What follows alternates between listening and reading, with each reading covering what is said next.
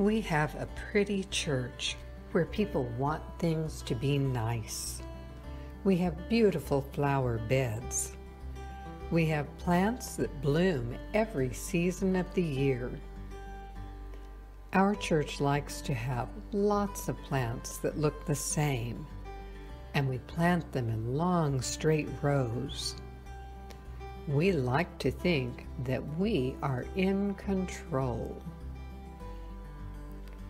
Sometime you might be looking at the beautiful flowers and noticing all the blossoms and how busy the bees are investigating every single bloom. Then, as you look closer, you might see other plants growing in the flower beds too. This is nutsedge, and we call it a weed. You might see a little grapevine growing in with the liriope. Or you may notice that even the azaleas have a big grapevine growing on top of them. If you walk behind the office building, you'll see a thorny greenbrier vine crawling over the hedge full of blossoms. There's even a young tree sprouting and growing up through the middle of the hedge. That's not the way we want our church to look. We want everything to look just the way it always has. But God is planting new seeds all the time. We may call them weeds and want them pulled out. But birds and squirrels that planted the seeds call them food. Without constantly planting new seeds like this acorn, we wouldn't have new young trees like this oak seedling that one day will take the place of our big oak trees sheltering Tennyson Church.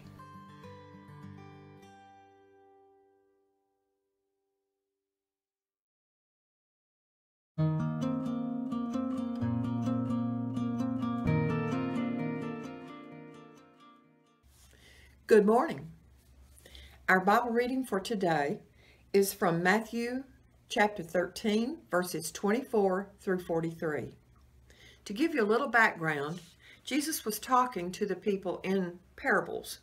And at one point, his disciples asked him, "Lord, why are you speaking in parables?" And Jesus said to them, "Though seeing, they do not see, and though hearing, they don't understand or hear. The prophecy of Isaiah is now being fulfilled. You disciples have God-blessed eyes and ears." And so he told another parable, starting with verse 24. Jesus told them another parable. The kingdom of heaven is like a man who sowed good seed in his field. But while everyone was sleeping, his enemy came and sowed weeds among the wheat and went away. When the wheat sprouted and heads formed, then the weeds also appeared. The owner's servants came to him and said, "Sir, didn't you sow good seed in your field? Where then did the weeds come from?" "An enemy did this," he replied. The servants asked him, "Do you want us to go and pull them up?" "No," he answered, "because while you're pulling weeds, you may root up the wheat with them. Let both grow together until the harvest. At that time, I will tell the harvesters, first collect the weeds and tie them in bundles to be burned. Then gather the wheat and bring it into my barn." He told them another parable. The kingdom of heaven is like a mustard seed, which a man took and planted in his field. Though it is the smallest of all your seeds, yet when it grows, it is the largest of garden plants and becomes a tree, so that the birds of the air come and perch in the branches. He told them still another parable. The kingdom of heaven is like yeast that a woman took and mixed into a large amount of flour until it worked all through the dough. Jesus spoke all these things to the crowd in parables. He did not say anything to them without using a parable. So was fulfilled what was spoken through the prophet. I will open my mouth in parables. I will utter things hidden since the creation of the world. Then he left the crowd and went into the house. His disciples came to him and said, "Explain to us the parables of the weeds in the field." He answered, "The one who sowed the good seed is the Son of Man. The field is the world, and the good seed stands for the sons of the kingdom.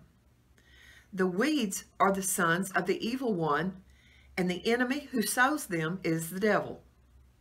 The harvest is the end of the age, and the harvesters are angels. As the weeds are pulled up and burned in the fire, so it will be at the end of the age. The Son of Man will send out his angels, and they will weed out of his kingdom everything that causes sin and all who do evil. They will throw them into the fiery furnace, where there will be weeping and gnashing of teeth. Then the righteous will shine like the sun in the kingdom of their Father. He who has ears, let him hear." This is the word of God for the people of God. Thanks be to God.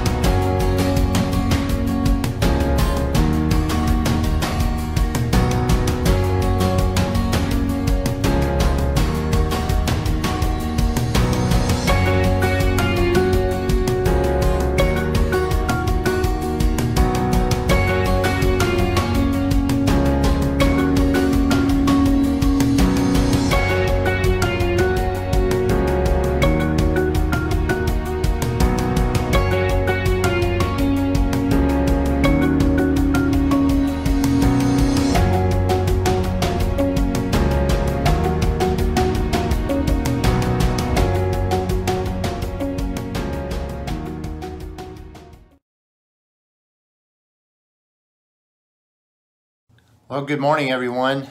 One of my chores when I was little was to pluck tumbleweed sprouts out of the front yard grass at our house in El Paso.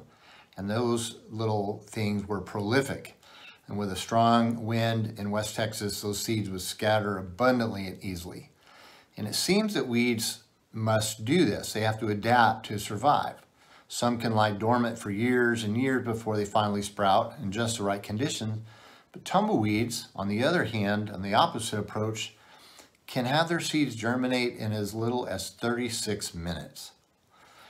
Well, a man named Edward Salisbury, who was fascinated by weeds, grew over 300 weeds and plants out of the debris found in the cuff of his trousers. So I found this cool new book, and it's all about weeds. Michael Mabie wrote it, and in the very first part of the book, he says this: "Plants become weeds when they obstruct our plans or our tidy maps of the world. If you have no such plans or maps, they can appear as innocents, without stigma or blame. But with weeds, context is everything. Any plant growing in shabby surroundings becomes a weed. They're the victims of guilt by association and seen as sharing the dubious character of the company they keep. If plants sprout through garbage, they become a kind of litter themselves. So the best known and simplest definition is that a weed is a plant in the wrong place. That is, a plant growing where you would prefer other plants to grow, or sometimes no plants at all. Matthew's gospel can be a little tricky to understand, and some of the old traditional explanations might not work or fit sometimes. And for example, in this parable, why is this landowner, someone who has servants to do the farming, out spreading seed around himself? And how does he know that an enemy sowed evil seed? And why does he decide to let all of that evil wheat grow right along with all the good wheat? The weed in question here is what some believe to be darnel, which can look a little bit like wheat when it's growing until it's mature. Wheat grain heads will lean over from the weight of the grain, but darnel grain stays upright, their stalks stay straight. Well, modern technology can easily separate those two plants from each other and the seeds. But the workers in this story are waiting to do what they know needs to be done, and that is the typical way of doing things. They want permission to go out and remove the weeds. But the owner, God, has a wisdom they can't see, a different perspective they do not think about. He recognizes that there could be unintended consequences if the workers go out and remove the weeds. And when it comes to people, how do any of us truly know what is good and what is evil? It is those who are absolutely certain that they do know who often do the most damage, especially when it comes to church. Caroline Lewis said, when we start going down the road of making our lot in life, electing what is good and evil, we may very well discover that others will be making similar conclusions about us. But there is another thought to consider here. What if the good and evil spoken of in this parable are combined in every single one of us? This would certainly fit Paul's way of thinking. What if every single human has the capacity to be evil sometimes? And what if every city has good and evil? What if every job has good and evil? How in the world would any of us have the skill to separate the good from the bad? And frankly, those who do try are usually terribly destructive. The Bible can help us understand this. Jesus says no to the idea of tearing out weeds. Then he says, forgive them to grow together until the harvest. The word there is, the Greek word is aphite, which can be permit or allow or let, but most often in the Bible is translated as forgive. If the meaning of this parable is teaching us that there is evil in each and every human, then anyone trying to rid that person of evil may very well damage that entire person. Remember Peter? In chapter 16 of Matthew, Jesus sees Satan in Peter. Get behind me, Satan. You are a stumbling block to me.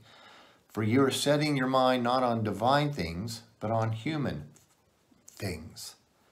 But Jesus does not throw Peter out, does he? Peter evolves into the rock and a champion for God in the world. Saul, who persecutes the world of Christians with zeal, had plenty of evil in him, but Jesus did not give up on Saul either. Jesus converted him, and Saul became Paul, another champion for the church. Maybe part of what we should get out of this parable is that there are always parts of life that are not the way we would like. Maybe we should hear that people aren't always how we want them to be. Maybe we should hear that things are not always as clear as we would like them to be. And if this is the case, then we should also hear this parable say that in everything, people, jobs, places, cities, governments, and marriages, we can trust that God will sort it out. When things are unclear, mixed up, or confusing, we can count on God to work it out. And God is the only one who can. David Lowes said, this doesn't mean everything will turn out just fine. Sometimes we don't choose well. Sometimes things go wrong. The promise here isn't that Christian faith prevents hardship. The promise is that we are not justified by our right choices, but by the grace of God through faith. And knowing we have God's unconditional love in spite of our poor choices sets us free. The thing is, you see, that we don't live in an ideal world, and each week we're faced with a whole lot of challenging decisions, some small and others large. In some, there's no clear answer. Some decisions will get right and others will get wrong. Still others, we won't know whether we are right or wrong, maybe for months or even years to come. Another thing to notice in this parable is that it is the angels who separate the good people from the evil. It is not any human who is in charge of this work. Now, I emphasize this because there are so many church people who feel that it is their personal duty to rid the world of anyone they believe is evil. I know many pastors who think this way. And while all of us probably know someone we wish that God would kind of deal with, this passage is warning us to never take those matters into our own hands. It is not our job. My theory is that this is a major stumbling block for the church. I know a good bit of history, and I think this problem has surfaced many times, but perhaps the most troubling and insidious of those times was the Great Reformation, in the time that Luther and other greats of the church spoke up and said the church was not what it should be. And the church was called out for its evil, and shockwaves went through the world. On the surface, it may have looked like the church would regroup, do some soul searching, and recover a biblical outlook on its function. And in many ways it did. But there was an enemy present, watching that field of new beginnings.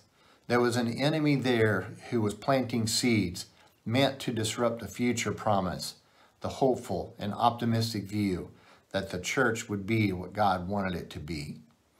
That enemy threw seeds out that took the one church, watched with glee as that one church grew, looking so similar, but it wasn't.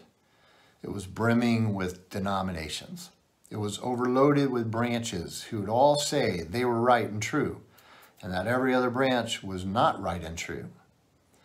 Sharon Watkins is the general minister and president of the Christian Church, which is the Disciples of Christ, and she wrote this: "All too often, the image of people have of Christianity is one of narrowness rather than inclusion, judgment rather than acceptance, of different points of view, fear rather than love. And the truth is that we Christians have a lot of work to do. We are not as good as we should be at showing the world what this God of love is like. We shall fall short of being the best possible ambassadors of that love." Remember that every church member in the Methodist Church who joins the church makes two confessions. We believe in Jesus Christ as our Savior, and we will resist evil in whatever form it comes in. And most of us think about the evil out there as the evil around us, but not very many, if any, look within to see what is in our own hearts. Resisting evil doesn't equate to removing it. What God asks Christians to do is bear fruit. Remember that old saying, God expects spiritual fruit, not religious nuts? I'm willing to bet that most people who read this passage will somewhere inside believe that they are, of course, good wheat, and then start to think about all the suspected people out there that are not good wheat. And we can't think that way. Do you remember Oskar Schindler, the German industrialist who saved over 1,000 Polish Jews from concentration camps in World War II? One of the people he saved said of him, "He was our father, our mother, our only hope. He would never let us down." Yet many who saw the film, Schindler's List, were surprised, if not quite put off, by this man's vices. He was a man who had all kinds of vices. He was no saint. He was riddled with contradictions, unfaithful to his wife. He knew how to enjoy cigars, drink, women. He was a Roman Catholic, but only in name. He was a member of the Nazi Party, and his aim was to end the war with 2 trunks full of money. He exploited the Jews as a source of cheap labor. But there was another and better side to him. And in spite of his lapses, he always returned to that better side. There was basic goodness about him.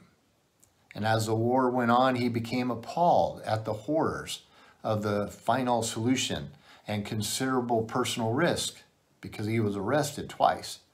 He protected his workers from the death camps. So if we decide on our own to deal with anyone that we believe to be an evil weed in our world, we are making a mistake. The process of becoming godly is not one that happens overnight. And it is not our job to decide who is evil and who is not.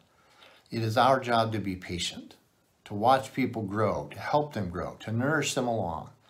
But this process has a dangerous downside.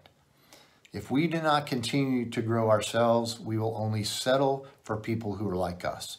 We will hit the invisible wall that runners know all too well. We will see this church stop growing. We will see the church start crumbling. We will see the church settle for mediocre, settle for status quo, and settle for fruitlessness. And we should not be willing to accept this. I pray that we can be the church that does not judge, that does not fight, is not hypocritical, and is not judgmental. But I pray that we can be the church that invites, helps, nurtures, and guides other fellow weeds to transformation and honest goodness, actual fruit. Let's be that church. Amen.